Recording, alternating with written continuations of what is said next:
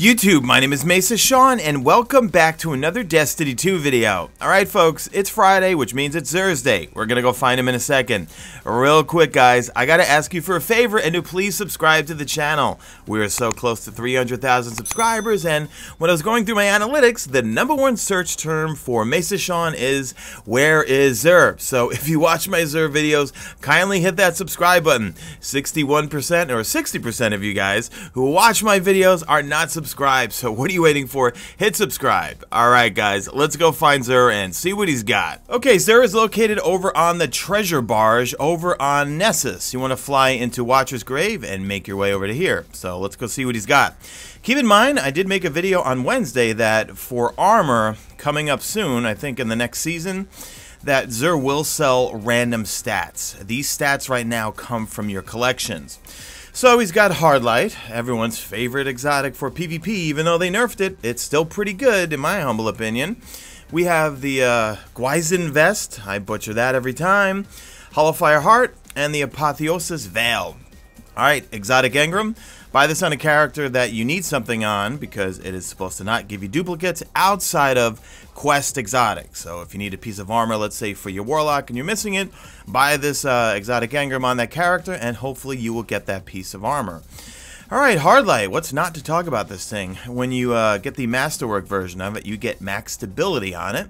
We have polygonal rifling, we have alloy magazine, the fundamentals, so when you hold down your square, I'm on PC, but when I use my Vantage 2, I can change the element. This comes in very handy in PvE, composite stock.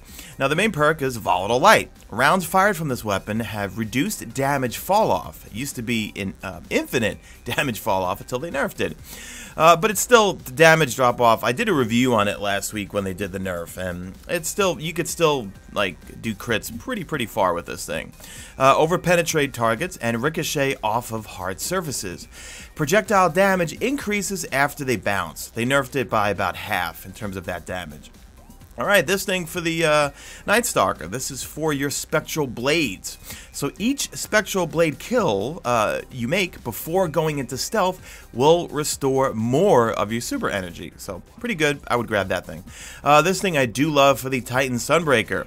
So we have Sunfire Furnace. Improves the recharge rate of your solar abilities. But you want to hold on to your super because greatly improves the recharge rate while your super is charged. So if you keep your super up and you don't need to use it, you will get a lot of grenades. And if you're doing like, let's say a Nightfall Strike, Vanguard Strikes where you have Grenadier on, you're going to be throwing grenades non-stop.